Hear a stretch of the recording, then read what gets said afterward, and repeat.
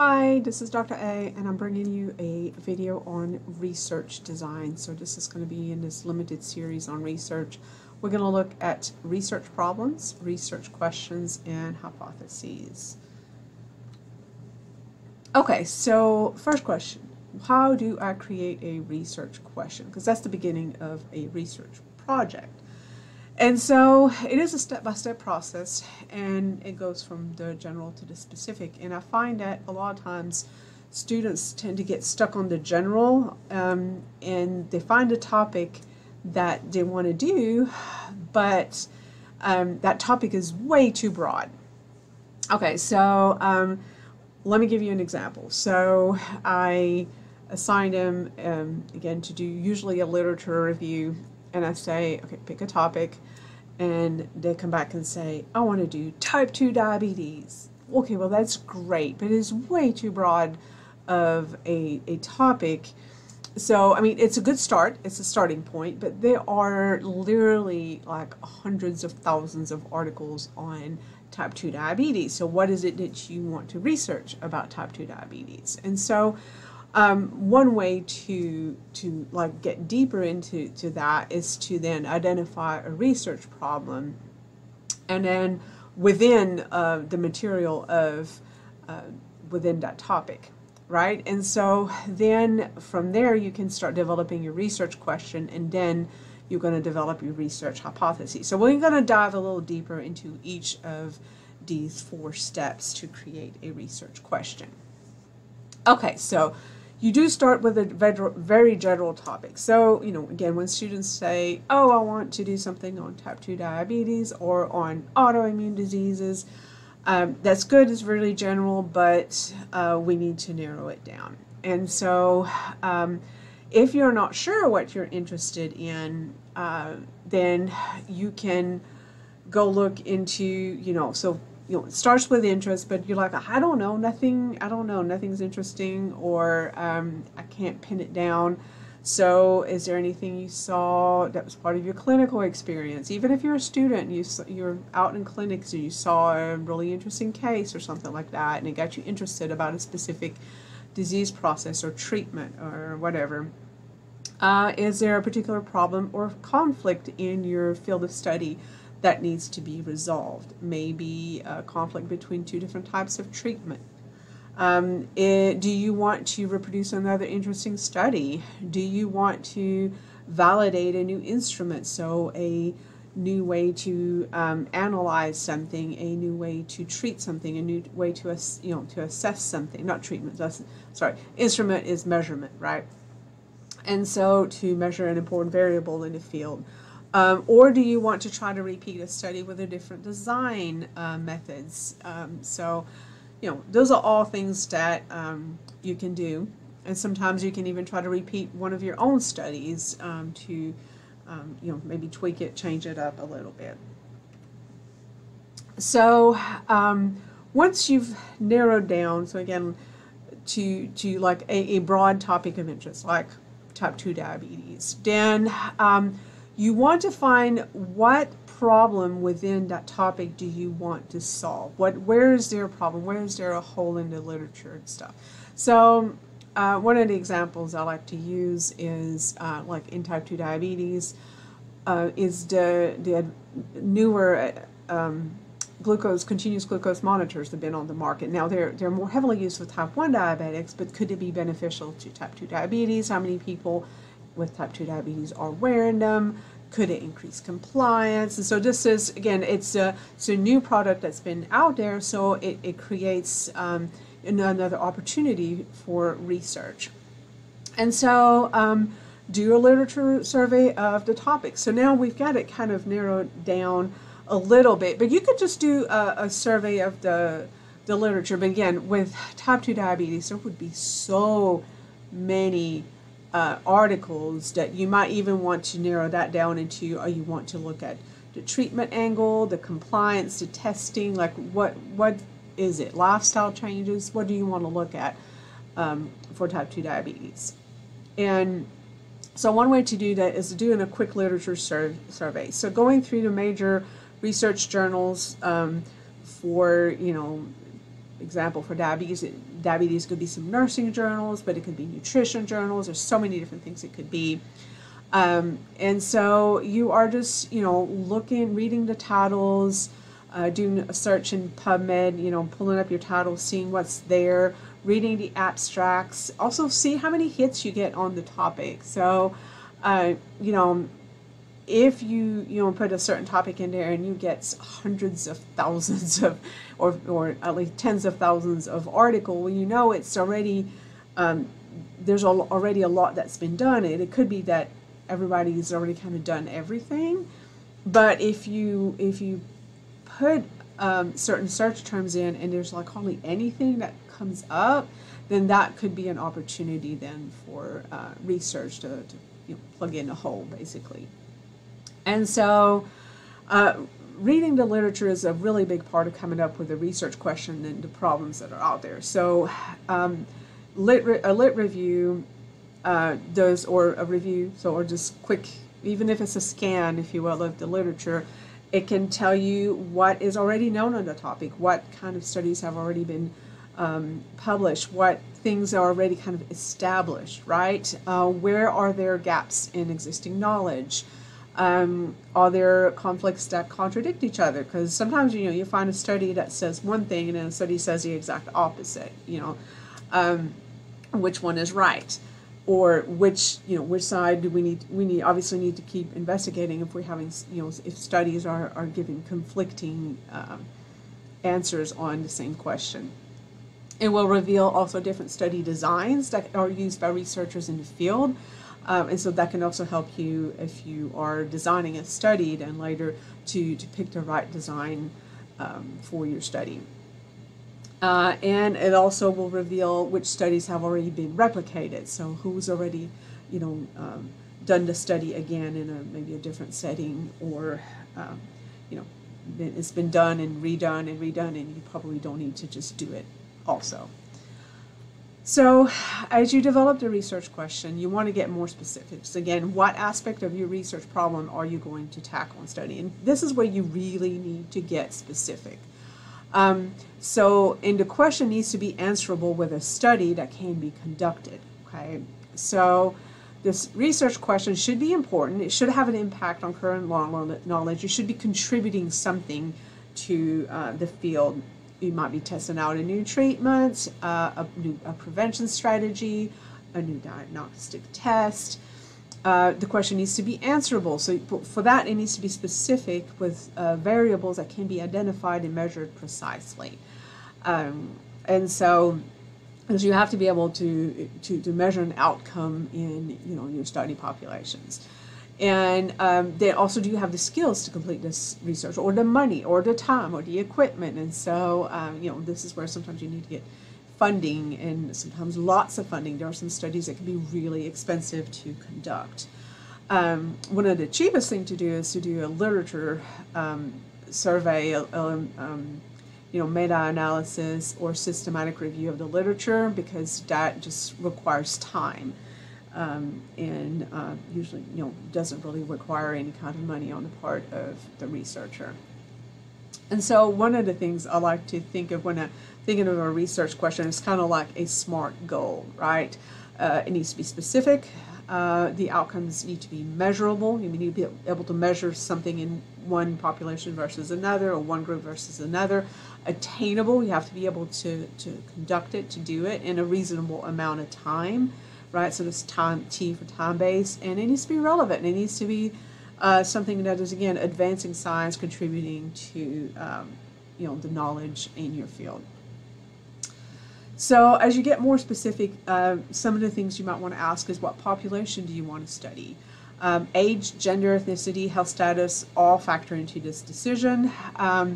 Maybe there's not been a lot of research in this area with female subjects or African Americans, or young people, or zip codes can be a determinant of health. So there are so many things. So maybe somebody did the study in Europe and you want to do it in the U.S., or maybe you live in a rural area and the study was done in an urban area, and you want to see if it's can you replicate, get the same results with technically a different population. You do want to be able to identify your variables and how you want to measure them. So the variables in your study are the characteristics that can vary from one person to the next or from one group to the next. So in our type 2 diabetes, one of the variables that's easy to measure that reflects change over time in compliance with treatment, for example, is A1C, hemoglobin A1C. So that would be an example of a variable that you can measure in the study. Vitamin D levels can be one because you can measure them. Pain levels on pain scales, depression with using a depression questionnaire, and the measurement methods can vary. So it can be instrumentation, as you would for use for A1C levels or vitamin D levels. It can be questionnaires for depression, for example, or food frequency questionnaires, or it can be, a scale, a Likert scale for pain. You could review charts and things like that. So this is how, you can gather some of your variables. But there still need to be things that you can record, somehow assess.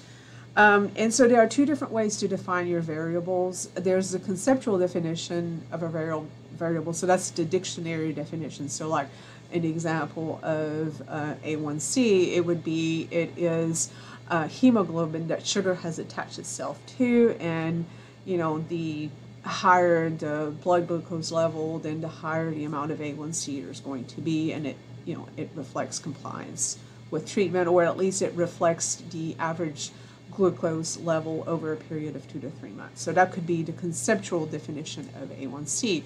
The operational definition is how you define it in your specific study. So what are the cutoff points? So for an A1C, do you consider 6 and below compliant, or is it 6.5, or is it 7? Like, where are your cutoffs that you're using? What would be a group that's considered low? So it'd be less than. What's normal? What's high?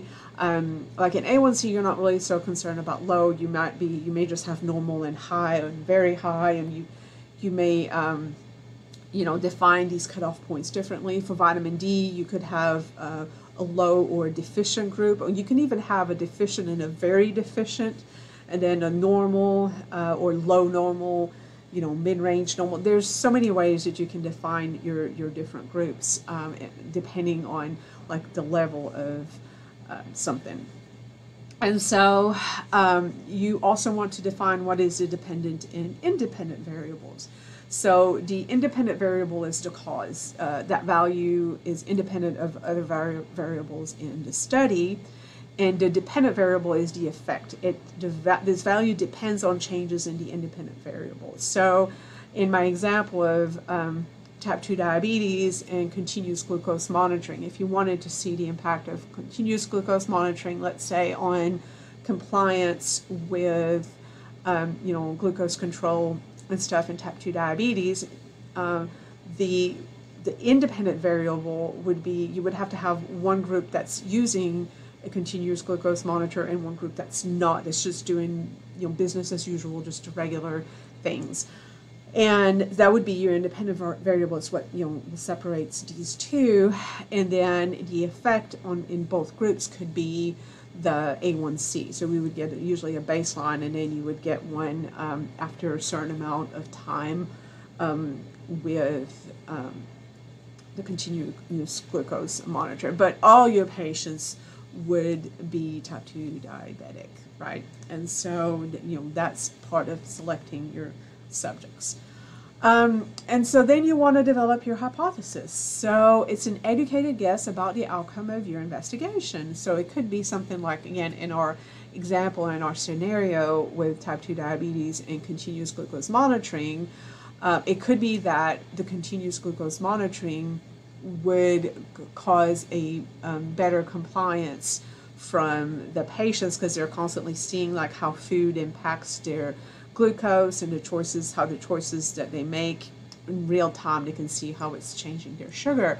And so then that could drive better behaviors, etc. So then your hypothesis would be that in the group that's type 2 diabetes that has continuous glucose monitoring, you would see better compliance in a more controlled A1C at the conclusion of the study versus the patients that are just type 2 diabetics that are doing business as usual.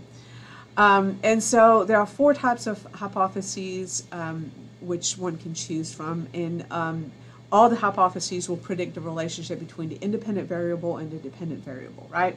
So it can be a descriptive one. So this is usually used in qualitative research, and I'll have more on research design and that later.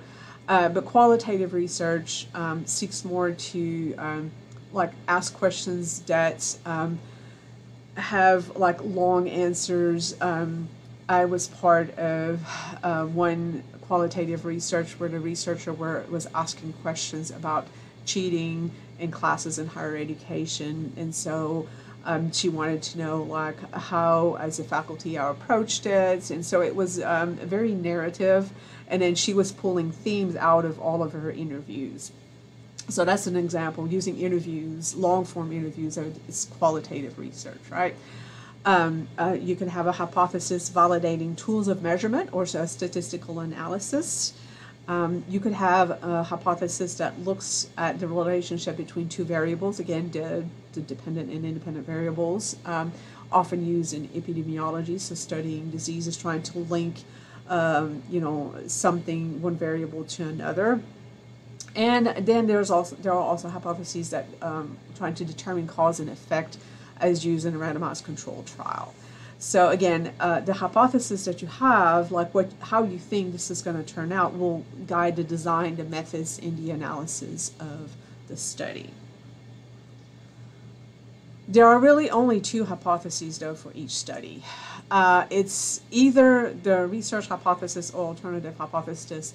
It states that the expected relationship between the variables in your study. So it states the research hypothesis, for example, in our example, would say that there is a relationship between continuous glucose monitor use and control of glucose as, shown by A1C measurement. The null hypothesis says that there's no relationships between these variables. So the null hypothesis would say that it doesn't matter if they're doing business as usual for the A1C management or the continuous glucose monitor.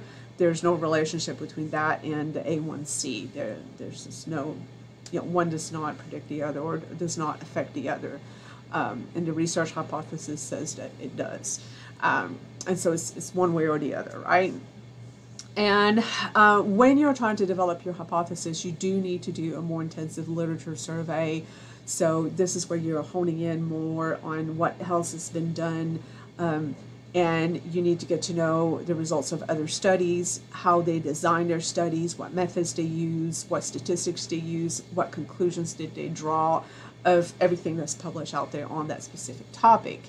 And you always want to read the primary sources, the original study. So if you find a secondary source like a meta-analysis or a systematic review, those are not good enough because that's somebody else's perception of the studies, and maybe they understood them properly, maybe they didn't. However, these can be a good source of other studies so that you can go look in all this in their references and all the studies that they used, and pick out all the original studies and then go to the original source and read the original studies for yourself so that you can get an understanding of how that research person or team set up their study and what results they got, what methods to use, etc. And you can really understand it properly because research studies can be misinterpreted.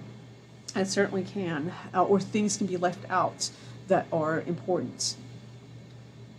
And that wraps up my first video then on research design, and I will have more to come.